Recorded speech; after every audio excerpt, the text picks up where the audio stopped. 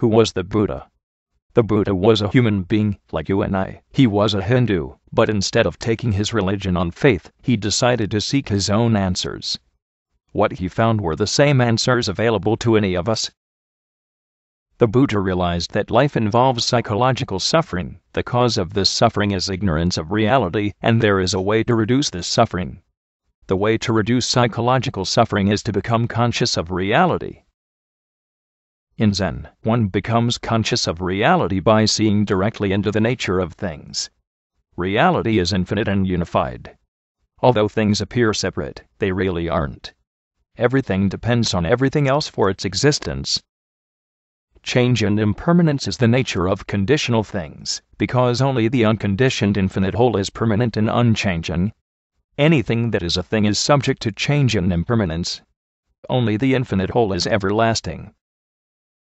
The Buddha understood that when we realize this, we can begin to let go of our attachments to impermanent things, and begin to become conscious of that which is not a thing, which is really the source and essence of all things. In Buddhism, this unchanging source is called emptiness. In the Heart Sutra, a central Buddhist text, it is stated that emptiness is form, and form is emptiness. By becoming conscious of emptiness, we become conscious of form, and attain a direct experience of reality, unclouded by attachments, concepts, and delusions. Reality is not what we think it is.